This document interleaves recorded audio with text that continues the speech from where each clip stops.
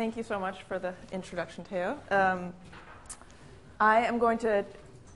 Is it working? Yep, it's working.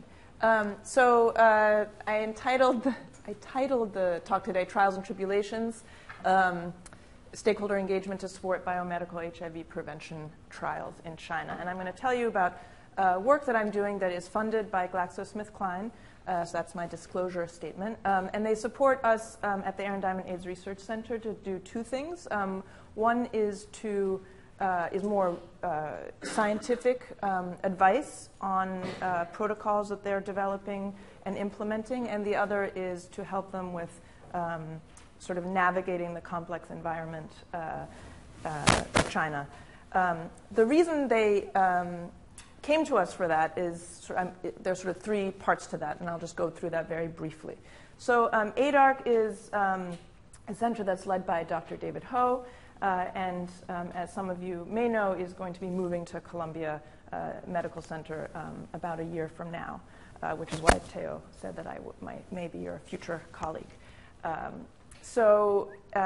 David Ho has been working in China at the request of the government of China to help address the HIV epidemic since around 2002, where he introduced and trained the first cadre of doctors to administer antiretroviral therapy. I have been at the Aaron Diamond AIDS Research Center since 2004, helping him think through, coordinate, manage, and now, in theory, direct our activities in China. And so we have a deep sort of and long history in China. And my own background is that I studied Chinese studies. I lived there and dragged my family there to do my doctoral research. So I have a personal long history there as well. ADARC, as you also may know, has done a lot of work with pharmaceutical companies developing antiretroviral therapies and helping them in their clinical investigations of such products. And Marty Markowitz is our clinical director, and he and David Ho have really been at the sort of forefront of a lot of those studies. When David Ho heard about a product that GSK had called or at that time called GSK 744, now called cabotegravir, he thought that this would be an amazing PrEP product because it had properties that made it amenable to long-acting formulation and therefore an injectable administration.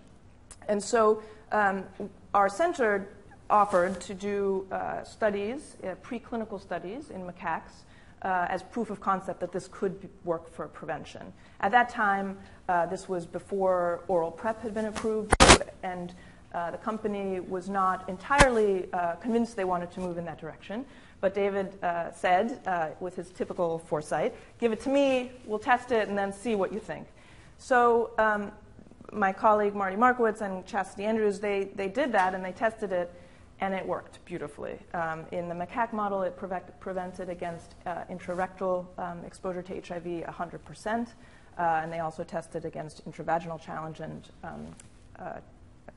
intravenous challenge. And it wasn't 100% for those other transmission routes, but over 80%. So with that and work that others did and work GSK did internally, they decided that they did think this was a good product. And so the cabotegravir PrEP program was born. And while all this work was going on, we were really thinking about China as a context to test this. And so we are continuing that discussion with GSK to do just that in China. And so I'm going to tell you about the portion that I work on, which is the stakeholder engagement piece. As you know, the cabotegravir product is being tested in huge global studies through the network, through HPTN, and those are ongoing in parallel and really are where the effort, the focus of the effort is for cabotegravir development. So what we're doing is a little bit of a side project, but in my opinion, equally important, especially given the incredibly high rates of incidence among MSM in China. So the GSK China program on cabotegravir has two studies that are ongoing right now. One is an incidence study So they call it a low intervention study, which means that they are, it's basically a prospective cohort of men that they're following to observe incidence of HIV and STIs. And it's also about feasibility. Can the sites that they have chosen to work with recruit and retain high-risk MSM? Because that really hasn't been done very much in China in the past. So that study launched in September 2017 and is ongoing.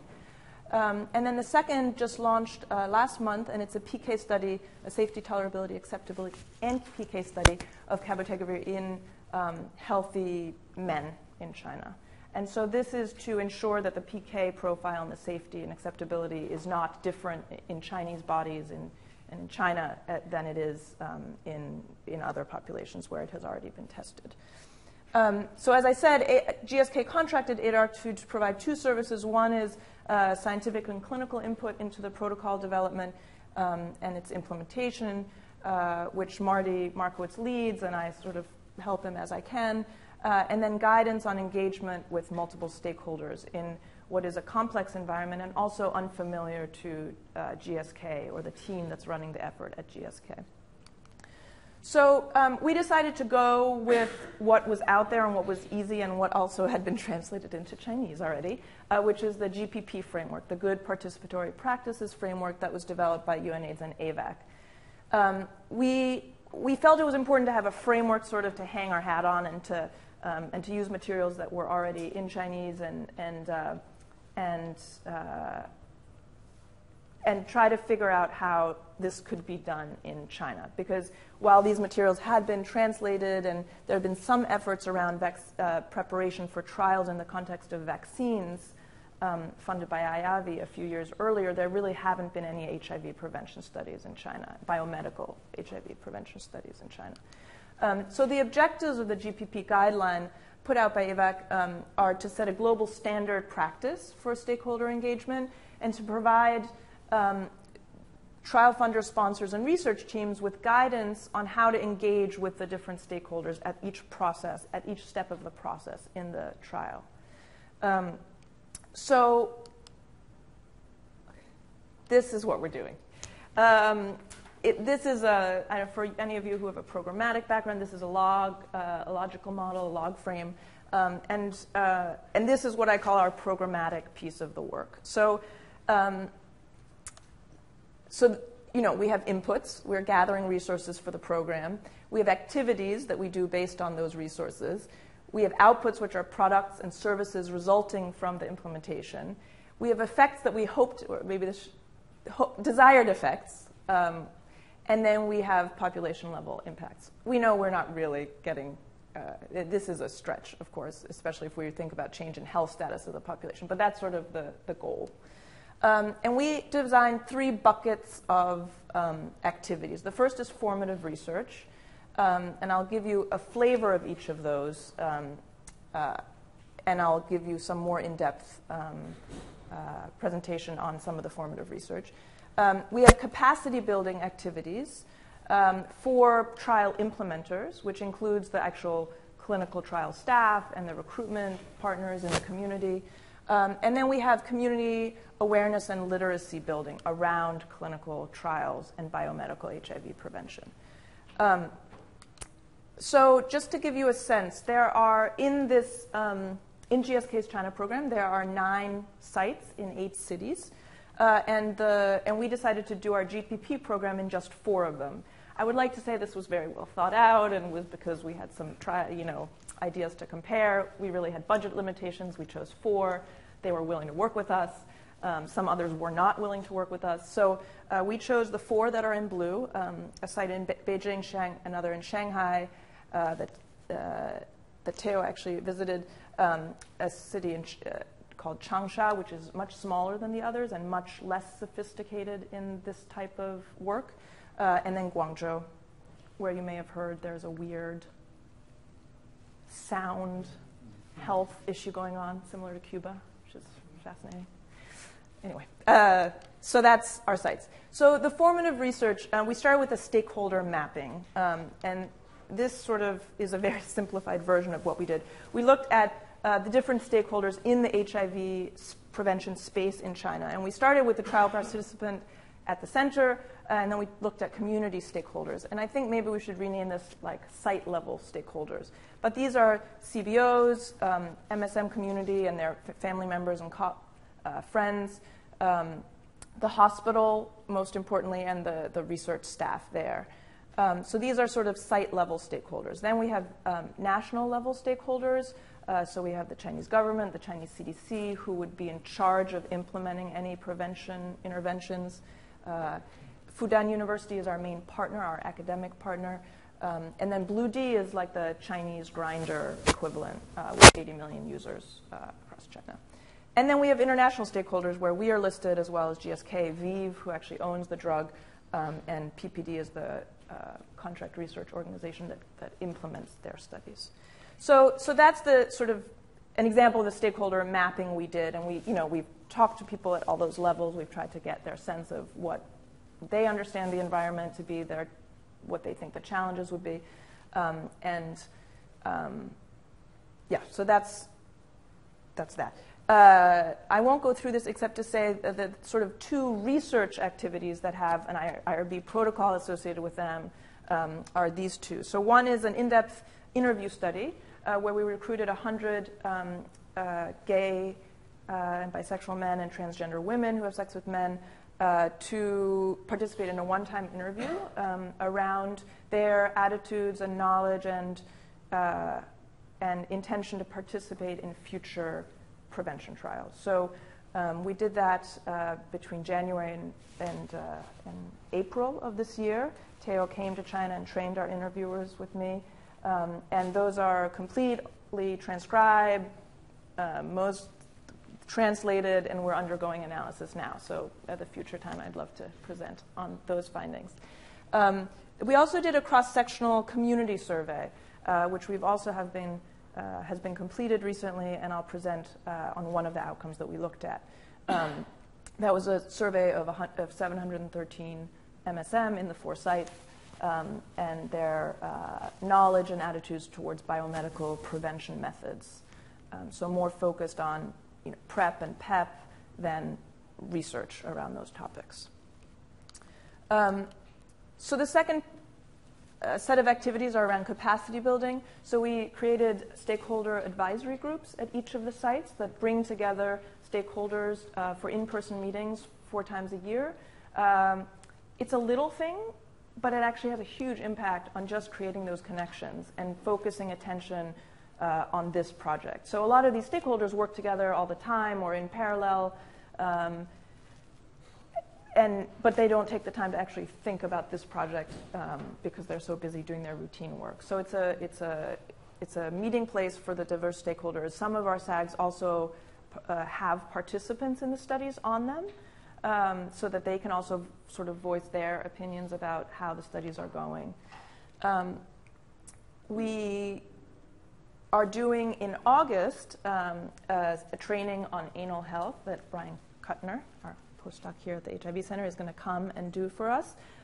Through the interviews, and through really all of our interactions, we understood that anal health is not well understood by the people who are supposed to be providing these kind of services to sexually active gay men.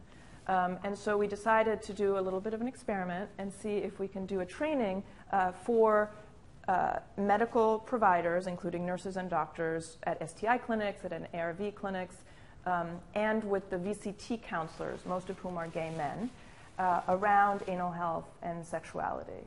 I say it's an experiment because it's something that Brian has done in other settings, and it seems like it works in other settings, but we don't know how it's going to work in China. We've had a very enthusiastic response in terms of the people we've invited are very excited about it and say it's desperately needed. But we're going to make this into an implementation science research project where we really assess the acceptability and appropriateness of this kind of a training in that context. So stay tuned for that. So that's that. So, and then the last thing is community awareness and literacy. So we have a mixture of training workshops that we do with CBOs, with community members, and social media posts. I've never written a social media post in my life, so this is all, again, an experiment. But we're learning as we're doing. We have topics that are more, that are prep specific, and you see this had almost 10,000 views, which sounds like a big number, except in China, where it's really small. But then we have things that are more about clinical research, which surprisingly, we were surprised that there are actually people who are interested in reading about this. And of course, these are not great metrics, right? They're just like, how many people viewed this? I don't think it's very rich data to understand if this is having any impact. But one of the things we're also planning this summer is an evaluation of our GPP program. So we have hired an external evaluator who's a sociology doctoral student at USC with a deep understanding of, he's a Chinese guy who's worked on HIV in the MSM community in China for years and now is doing his doctorate in the US. So he's going back this summer and evaluating all of these activities through qualitative interviews. We thought a lot about metrics, quantitative metrics with which to measure the effect, and we just felt like we weren't getting we couldn't come up with a design that would work. So we're and we feel that qualitative, by talking to the different stakeholders who are involved in these programs, we hope that he would get a sense of what the program is doing so far and give us ideas about how to redirect our efforts, how to change, how to tweak for the second year of the program. So this is just a picture of one of our community events that happened last week. I like that they made it a GPP party. I put this on because it sort of broke my heart when I saw this, because this is, a super safe space for gay men, and none of them, many of them wanted their faces covered because they didn't want their picture as a gay man out there, which I think speaks to the stigma and sort of fears of disclosure issues that are really rampant in China. I did like how they did it. I thought it was very cute. All right, so for the cross-sectional studies, we wanted to know what MSM know and think about biomedical HIV prevention in 2018. Just want to see how much. These are the three aims. I'm only going to talk about the first aim here. So Jeff Parsons, many of you may know about his paper on the motivational PrEP cascade, where he sort of created this cascade where someone was, where gay men were in their contemplation about PrEP use. So they could be in pre-contemplation, unwilling to take PrEP, or does not self-identify as a good candidate for PrEP. PrEP contemplation, stage 2, willing to take PrEP and self-identifies as a good candidate. Preparation, meaning he has a potential PrEP provider that he knows and can reach and has the intention to start. PrEP action and initiation, has spoken with the provider and has actually initiated PrEP. And then 5, is adherent and returning to quarterly visits as sort of suggested by the guidance in this country. So we adapted his survey questions for use in China, and we administered it to 713 community-recruited MSM, and we're currently analyzing that data. To back up a step, PrEP is not available in China.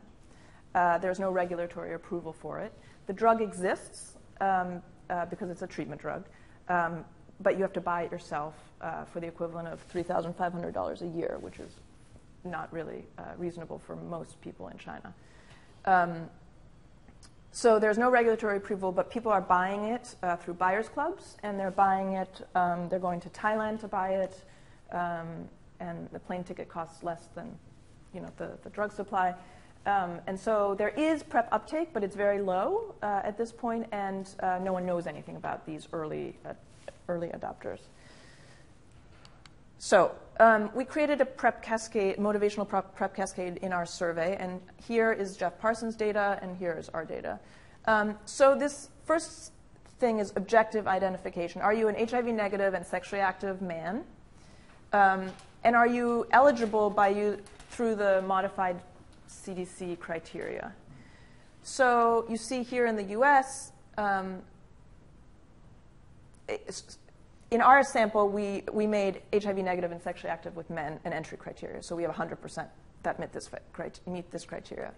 And then when we looked at the modified CDC criteria, we saw that 46% of our sample were eligible compared to 64% of Jeff's sample.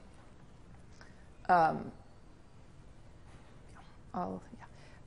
we thought about who was actually contemplating taking PrEP. And what is important to note is that what is bolded, this category, is made up of the intersection of this and this. So you have to say both that you're willing to take it and that you self-identify as a PrEP candidate. You would think that's the same thing, but it's not. So you have to say yes to both of those things in order to be put in this PrEP contemplation stage. So what we see is that 35.4% of the PrEP-eligible candidates are in contemplation stage. Then preparation, do you have a provider? Do you intend to take it? Again, it's the intersection. It's the overlap of these two. So we have 14% who meet that. 2% initiated. And then if you see here, 0 are in stage 5. There's one person who's actually dosing more or less correctly, but no one is returning for their visits. So, and this is something that we're hearing again and again, that people are taking PrEP. Those people who are taking PrEP are not taking it under medical supervision. They're going to Thailand and getting it, but there's no guidance in China, so therefore nobody's using it in a way that is medically supervised. So then we wanted to look at, among the PrEP-eligible men, what factors differentiates those who self-identify as PrEP candidates from those who don't. So what differentiates the objectively eligible PrEP gay man from the subjectively eligible PrEP man?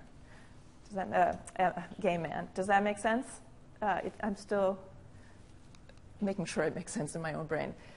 So we looked, these are just comparisons. So I called the self-identify as PrEP appropriate candidate, PrEP is for me. So these are men, and I didn't include on this table the comparison, the people who say PrEP is not for me, because I wanted to keep it simple. So what we see here is that there's a real difference in the cities. There are 4 cities, and not surprisingly, Shanghai and Beijing, they're huge metropolitan areas. I mean, they're all big cities, but there's something more cosmopolitan about Shanghai and Beijing than the other 2.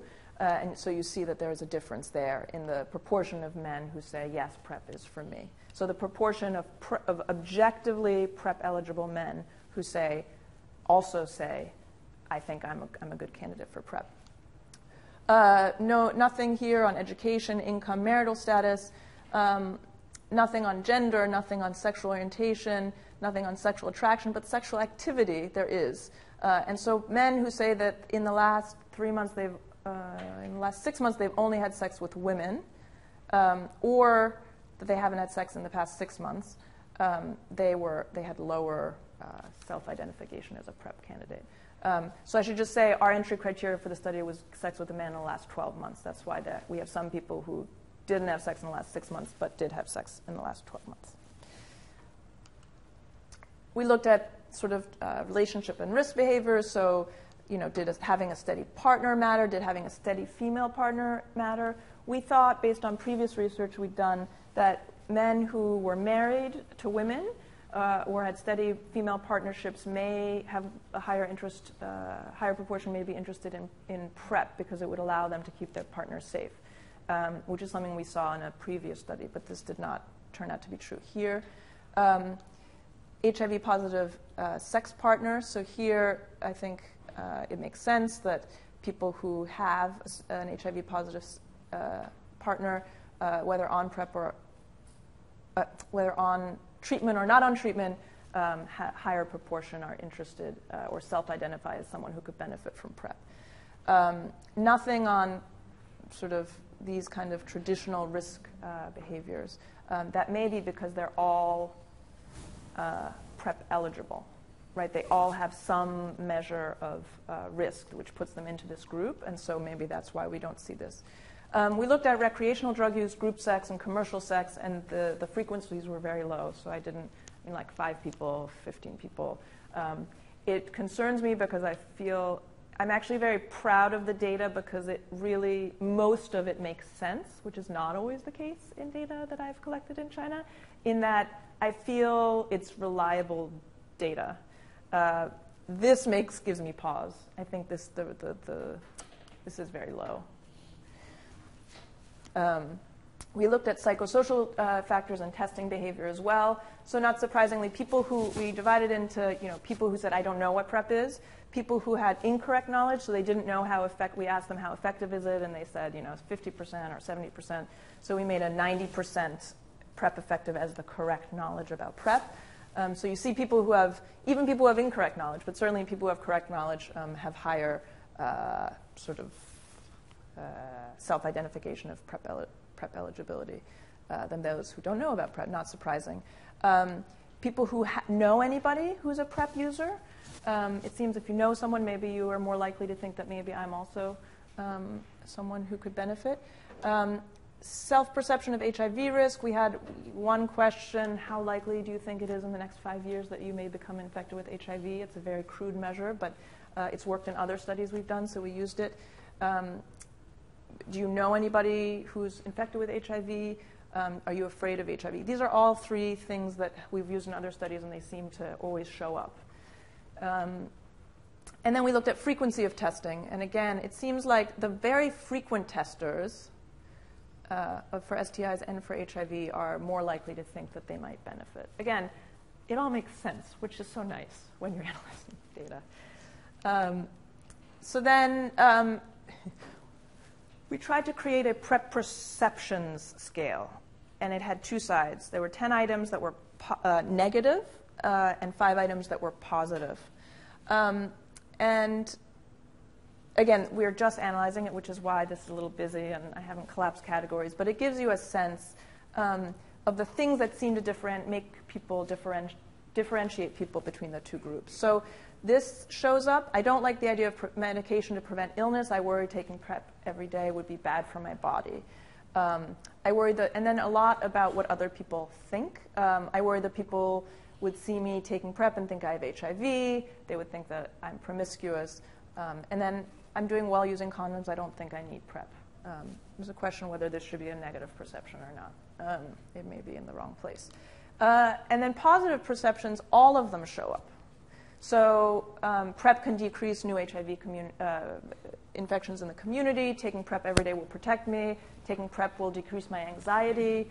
I will have more agency over my sex life, and using PrEP will increase my intimacy. So all of those show up. We then did a multivariable model, and we had initially wanted to analyze them as one scale with reverse coding, but that isn't working for some reason. And again, we're just doing this now, so I don't have good explanations yet. But when we put them in as two different scales, they do seem to work. So here, basically, are the results compared to Shanghai, Changsha, Guangzhou. People are much less likely to self-identify. Age seems to matter with people over 30 being more likely to think that PrEP might be for them, which we were a little surprised about. Knowledge of PrEP effect, and then those perception scales and self-perception of risk, and then frequency of HIV testing. So all the things that many of the things we saw show up here again. So that's what I wanted to share with you. In terms of next step, as you see, we have an active research program as well as an active programmatic component in China. We are really trying to use this opportunity that has been given to us through the funding from GSK to understand more about the population that will be recruited for future studies, and also who are potential future users of PrEP products. We are conducting the analysis on the cross-sectional data for the other aims I noted. We're analyzing that qualitative data, and then we're doing that evaluation that I mentioned through in-depth interviews with about 40 stakeholders. This is my acknowledgement slide. All of this work is only possible because of David Ho, Marty Markowitz, and Yumeng Wu, who's my coordinator who does everything. at the HIV Center, Teo, and also Lori, who obviously has dual affiliations. At GSK, Jeffrey Liu is running the day-to-day operations. Mel is sort of the visionary above him, and Haoyu is a former colleague of mine who now works there, who is also getting the work done. And then these are our Chinese collaborators who are actually implementing everything on the ground. So thank you.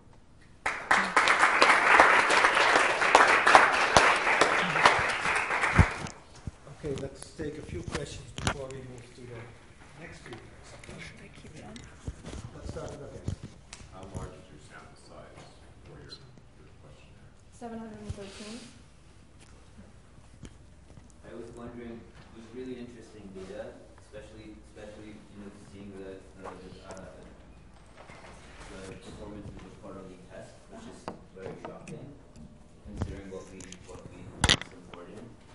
I was wondering, given the social media marketing of PrEP, the non-FDA regulated sort of TV ads, and to the extent people in China are seeing these and that they're getting their information not from a healthcare practitioner in these cases, it could be interesting to track what's their perception of the silver bulletness of the approach. Are they 100%, very confident, PrEP is foolproof? Yeah. Are they, do they have doubts? Sort of a range.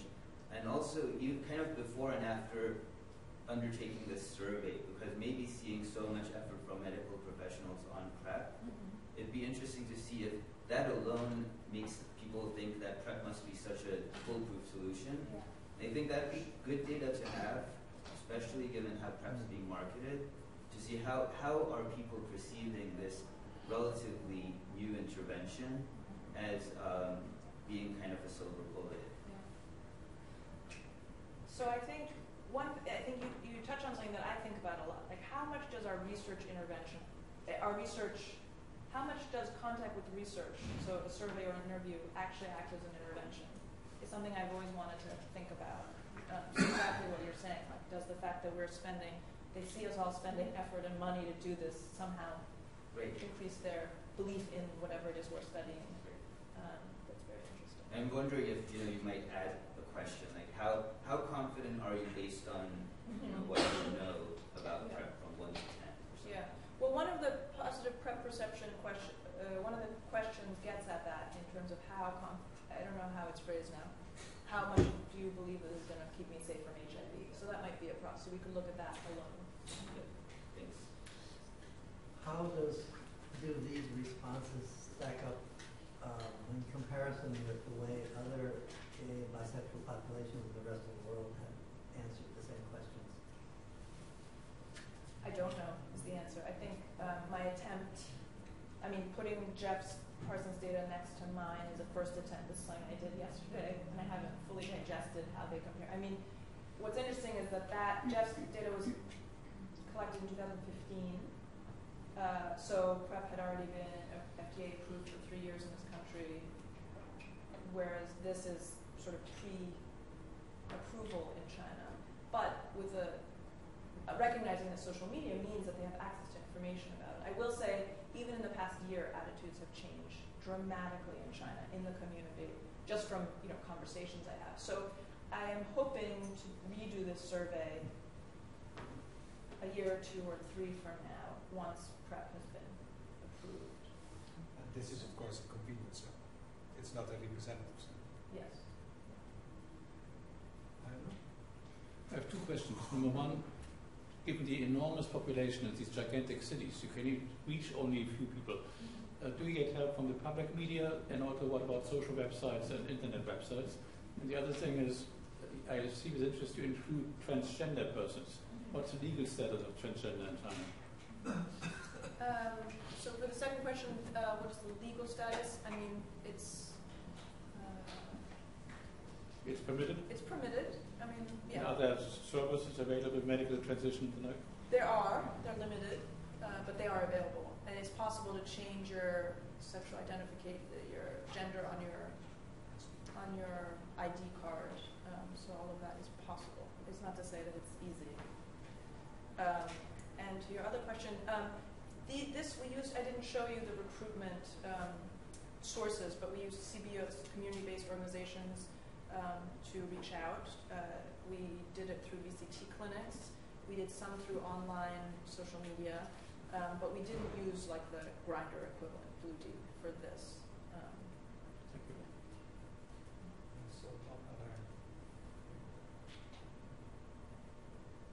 So, okay, then thank you, Kathrine.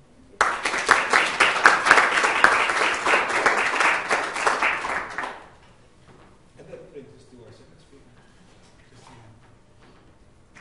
Little thing I think is over there. Oh, it's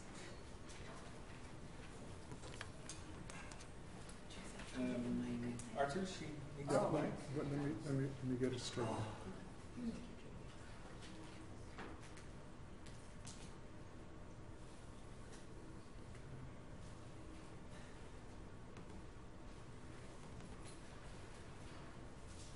Okay, so this is not the first slide.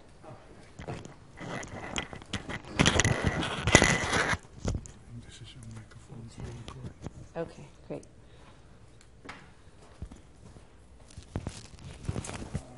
One second. Okay.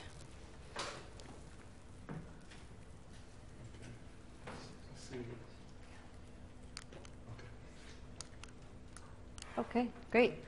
Thanks everyone for having me. So as Deo said, I work at the Bureau of HIV at the Health Department, and I work in HIV surveillance, and I'm the HIV Epi liaison. So I analyze data that we get at the Health Department around the epidemic here in New York City, and I go out and give presentations about that. But today I'm going to talk about what I did for my dissertation a couple years ago, and that was to look at the impact on Nigerian men who have sex with men in terms of sexual stigma, or commonly known homophobia, that they were experiencing. So first I'll give you some background information on Nigeria to set the context. Nigeria has the second largest HIV epidemic globally after South Africa. That's partly due to its large population size. Sometimes Nigeria is referred to as the giant of Africa because it has the largest population size and the largest economy of the continent. It has an HIV prevalence in the general population of 3%. It was originally colonized by the British and gained independence in 1960. It's still, partly shaped by that legacy. For example, its laws criminalizing same-sex behavior were originally instituted by the British, as was the case for many countries in Africa. It is a religiously divided and very conservative country. You can see in the top left corner of this map that the top green part is the predominantly Muslim north, and then the bottom yellow part is the predominantly Christian south. So Nigeria is one of the largest recipients of HIV funding from the U.S., but it spends very little of this money on MSM. As an example, I looked at the 2014 PEPFAR budget, and 0.7% of it was spent on MSM. And in their national HIV/AIDS strategy, they mention MSM, in a few places quickly, but there's very little in terms of actual programming that's promoted for MSM. In 2014, they passed a new law expanding the scope of criminalization for same-sex behavior to be much worse, actually. So including sexual encounters being criminalized, they also criminalize now gatherings and meetings of sexual minorities and witnessing and abetting such meetings and gatherings. So what do we know? MSM in Nigeria, like MSM in the rest of sub-Saharan Africa and the rest of the world, are disproportionately impacted by HIV as compared to the general population. They have an HIV prevalence, according to the handful to 10 studies maybe that have been done in this population, that really varies based on the site, but it goes up as high as 66%. And the samples that that essentially you see in the studies are generally younger individuals. They identify as Christian. They're primarily identifying as bisexual. They're single, and most of them identify their gender as male. There are not that many studies that have looked at STIs among Nigerian MSM, but those that have found high levels of chlamydia, gonorrhea, and HPV. There are low levels of HIV testing in this population, high levels of condomless sex, as is the case for many MSM. There's not much disclosure happening of same-sex behavior to heterosexual individuals or to perceived heterosexual individuals, but there is commonly online sex seeking or using dating apps as there is here in the US. So this is the parent study. It's called TRUST RV368, and it's based at the Institute of Human Virology at University of Maryland, Baltimore, under Man Chaudhary.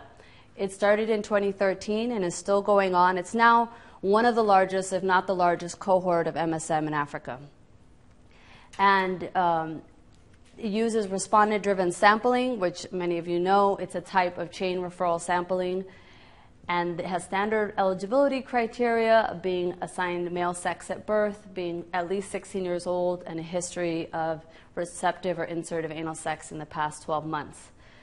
For the Abuja site, because there are two sites, one in Abuja and one in Lagos, and Abuja is the main site, it's co-located with a sexual minority-run CBO, which I think is really critical because it increases comfort with going to the study site in a place where it's dangerous to engage in same-sex behavior or to even be perceived as someone engaging in that. My dissertation analysis sample was everyone enrolled until February 2016, so it was almost 1,500 individuals. And these are the characteristics of the sample. Pretty typical of what you see for MSM in sub-Saharan Africa. Over half were under the age 25. A little over a third identified as gay or homosexual, so most identified as bisexual. Most identified as male, but you do have a minority that we could label transgender or gender diverse. 12% identified as female, and 6% identified as both male or female, or they called themselves versatile. About half had had condomless sex in the past year, and about half had had sex with a female in the past year.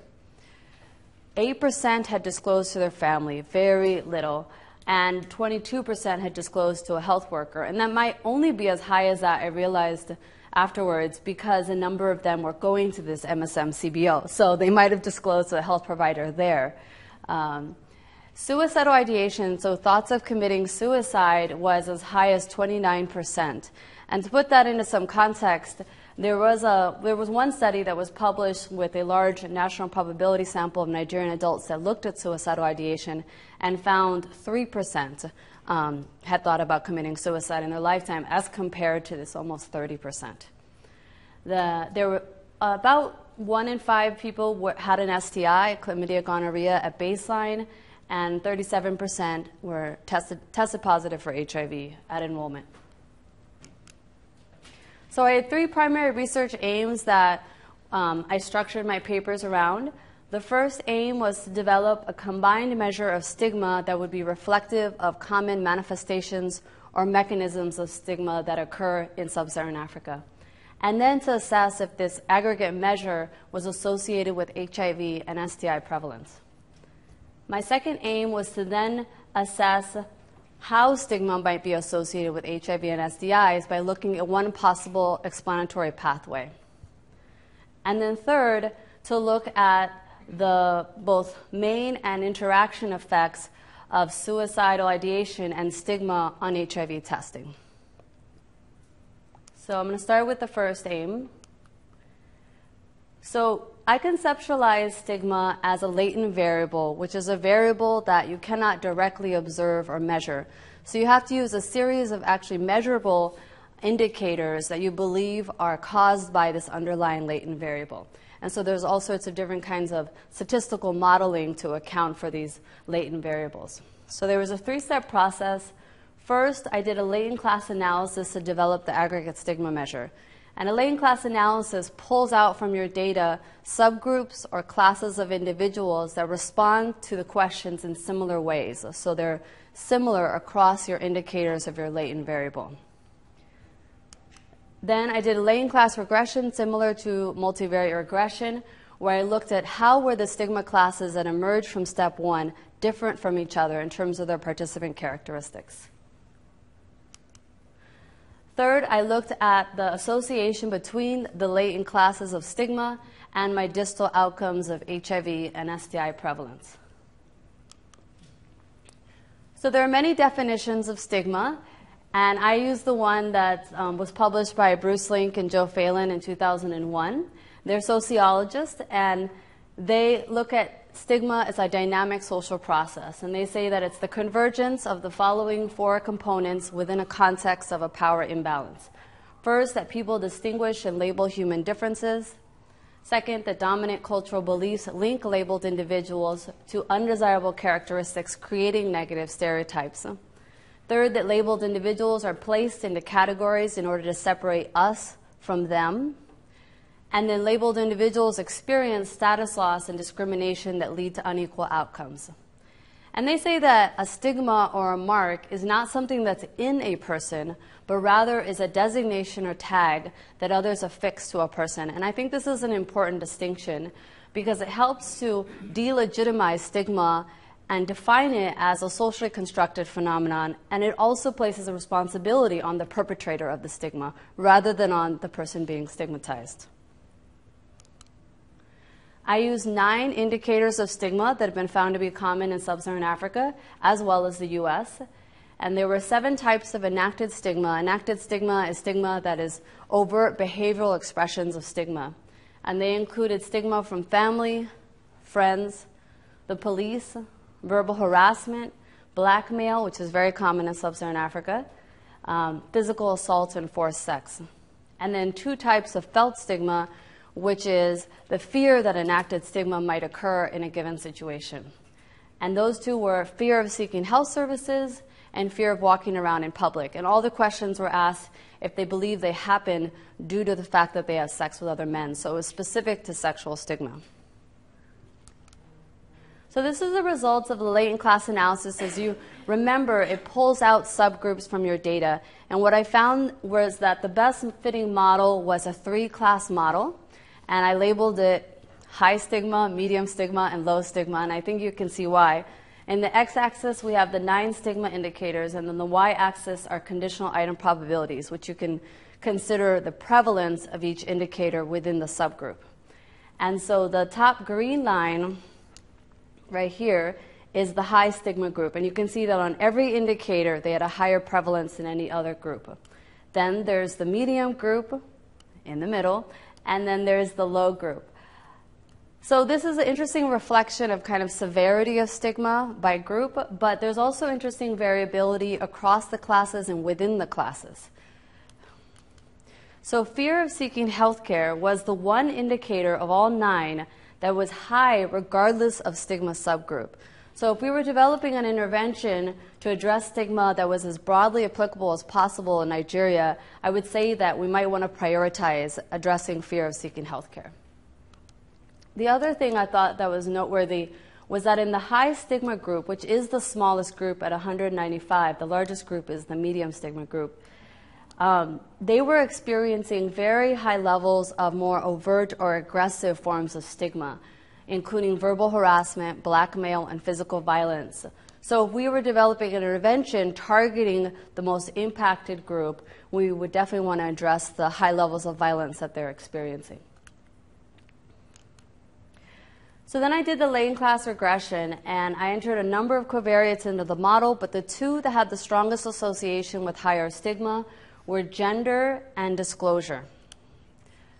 The numbers in here you'll see in orange are adjusted odds ratios, and there are 2 comparisons because we have 3 subgroups. So there's a high stigma class versus low, and then there's a medium versus low, which is a little cut off. First, we'll talk about non-male gender. So individuals who identified their gender as female or both genders were much more likely to be in the high stigma group. So the first one says essentially that individuals in the high stigma group were almost 3 times more likely to identify as female, and they were 4 times as likely to identify as both genders. And then the other interesting variable that really had the strongest association with stigma, and it makes sense, is disclosure of their same-sex behavior to either a health worker, a family member, or to both. And that differentiated the, Okay, I thought I was doing the pointer. So that differentiated the medium stigma group from the low stigma group as well as the high stigma group from the low stigma group. Okay, and the last step was then looking at the prevalence of HIV and the prevalence of STIs for each of these stigma groups. And we have HIV prevalence here and STI prevalence here. And what you see is a sort of dose-response association. As stigma severity increased, so did the prevalence of these outcomes, suggesting that there is some sort of relationship between stigma and these outcomes in this sample. Especially for HIV prevalence, which went from 27% in the low stigma group to 40% in the medium stigma group to as high as 55% in the high stigma group. Okay, so now I'm going to talk about AIM-2, which then looked at one potential explanatory pathway for this relationship. AIM-2 built off of AIM-1 in that I used these 3 stigma subgroups. And my first step was in doing a path model to develop a conceptual and theoretically based model. And I hypothesized that sexual stigma leads to suicidal ideation, which then leads to condomless sex, which then leads to new HIV and STI infections. I then tested the bivariate associations between the stigma subgroups and each of the variables in the model, and then I tested a full path model. So in terms of the mediators, suicidal ideation and condomless sex, there was an association between stigma and condomless sex, but the more striking of the two was the association between stigma and suicidal ideation. So you see 17% for the low group, 34% for the medium group, and 53% for the high group. So as stigma went up, suicidal ideation very clearly also was higher. And then this is the bivariate association with the outcome. I did a combined HIV, STI incident infection variable, partly because of the low size in the outcome for HIV incident infections. But when I looked at them separately, there was still a dose-response association. And what I found, again, is that as stigma severity went up, so did the outcome, from 11% to 14% to 19%. So this is the full path model that I tested. The numbers that you see are regression coefficients and then standard errors in the parentheses. All direct associations were significant, as was the indirect association or the mediation analysis. And so I entered disclosure to family as the primary predictor variable of stigma, but there were a number of other covariates in here.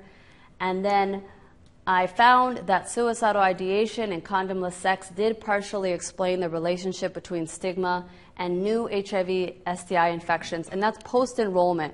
So that's after they've enrolled in the study, they've gotten their HIV counseling, they've gotten these things that we believe are interventions, back to that topic you were just saying at the end of your Q&A.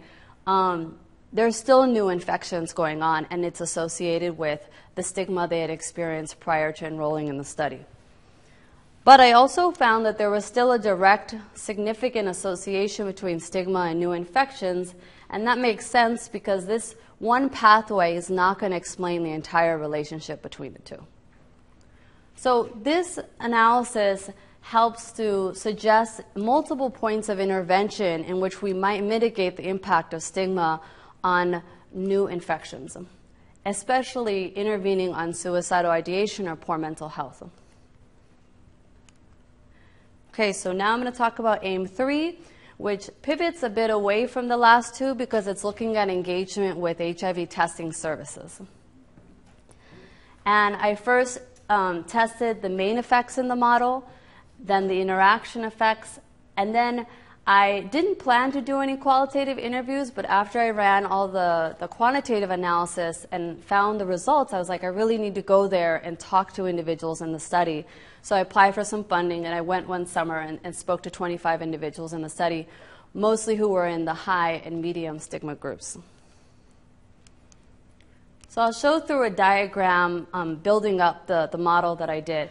First, I started with the latent stigma variable. Latent variables are indicated by a circle, and I adjusted it by several significant participant characteristics from earlier steps in the analysis. I then tested the main effect of stigma on HIV testing, and I did not find a significant association. So this was something that was contrary to my earlier hypothesis. I did find a significant main effect of suicidal ideation on HIV testing. So as you can see from the adjusted odds ratio, individuals who had ever thought of committing suicide, regardless of stigma class, were 21% less likely to have had an HIV test prior to enrollment in the study. Then I did the interaction analysis. And you can see the adjusted odds ratio for high versus low at 0.65, which did not reach significance, but I think that that probably was due to the smaller sample size of this group in comparison to the other two. And then the medium versus low, which had also a lower odds ratio. So both of these are lower than suicidal ideation alone, suggesting a negative synergy between these two variables. Individuals in the medium stigma class were 54% less likely to have an HIV test as compared to those in the low stigma class. So now I want to highlight, the qualitative findings. So there's a lot more than what's going to be on the screen, but these are the ones I pulled out that are really relevant to AIM-3. First, most of the people that I interviewed were very fearful of seeking health services at a facility for the general public. So most of them avoided that. One person said, whenever I'm sick and I need to go to the hospital, I used to be scared. What if this doctor find out that I'm gay? So I wouldn't go to the hospital. I would just stay home and be fine. In contrast, they felt safe and accepted at the study clinic. One person stated it as, this is my organization where I belong. But despite that, many described enduring feelings of trauma following stigma and they desired additional psychosocial support than what was offered at the study clinic and CBO. One person who was a staff member and MSM said, we have a lot of victims of suicide, we do. We have a lot of victims of depression, people who are depressed and they need to talk to either a psychologist or someone who can provide psychological counseling for people. So I'm going to highlight some, I think, of the most important public health implications of the research. In terms of the aggregate stigma measure developed, individuals more clearly identifiable as breaking masculine norms, either because of their non-male gender or their disclosure, suffered the worst stigma and are really in need of interventions to address the violence and other forms of stigma that they're experiencing. They were experiencing stigma at multiple levels of the socioecological model. They were experiencing stigma from family, friends, the police. So we can't develop anti-stigma interventions that are narrow in scope. We really need to have them be comprehensive in approach. Also, we need to address the trauma and mental health they're experiencing and integrate them as routine components of health services delivered to MSM. Right now, that is not happening. And then lastly, we need to promote psychosocial support and a sense of community for these individuals that oftentimes cannot interact with each other because it's not safe to do so. And I think that if we're able to provide them with more social support, we can help them develop resiliency and therefore also engage more in health services. So some of the promising interventions, we're going to really need a set of creative solutions to essentially eliminate the pernicious impact of stigma, especially in low-resource settings where there isn't a lot in comparison to a place like here. There's a paucity of mental health professionals. When I looked at the Mental Health Atlas, there are 0.1 psychiatrists per 100,000 people in Nigeria as compared to 12.4 here in the US. So there are 124 times more psychiatrists in the US. So that situation is not going to change anytime soon. So what can we do about it? A few things are that we can use peer lay health workers to deliver mental health interventions in conjunction with linkages to mental health professionals. And we see that in the literature as some promising task sharing or task shifting models. We also could integrate trauma-informed care approaches that have been found to be successful in the US over there. That would not be a high resource necessary intervention. Some MSM are not going to want to go to study clinics and CBOs, or they're not even going to find them through their networks. So I think that we need to expand the reach of HIV services, and one promising way to do that is to offer HIV self-testing, which is recommended for MSM at this point because it's been found to increase the frequency of HIV testing, and it's also found a large proportion of undiagnosed infection. And some ways that we might do that is to utilize social networks and also to utilize internet recruitment, because a lot of these individuals are online on these dating websites or dating apps. And then lastly, I think that we need to directly address stigma. A lot of times we do things around stigma or that indirectly impact stigma, but I really think we need to take on stigma itself. And some of the reasons why I think that, when I was speaking to the MSM the summer I went there, a lot of them spoke about the strength and the encouragement that they felt from knowing about human rights frameworks and knowing HIV education. And it emboldened them to address these issues. So I think that we also need to educate them on the way that stigma impacts their mental health and their physical health in order to further empower them in the work that we're doing. And to integrate this with, multi-level programming. So not only teaching MSM about stigma, but also sensitizing providers, people that interact with them about the impacts of stigma. And so that's it. I want to thank you, and especially thank the staff and the participants in Nigeria that are literally risking their lives for this type of research. And if you want to know more, I have 2 of the papers published, and the 3rd is on its way out the door and will be published in a couple months. And then if I'm not running over time, I'll say that I'm working on a 4th paper. This is the model of what I found so far, where I'm going to be looking at the qualitative data to look at coping behaviors following stigma and how these may or may not be, facilitative of good mental health. So thank you.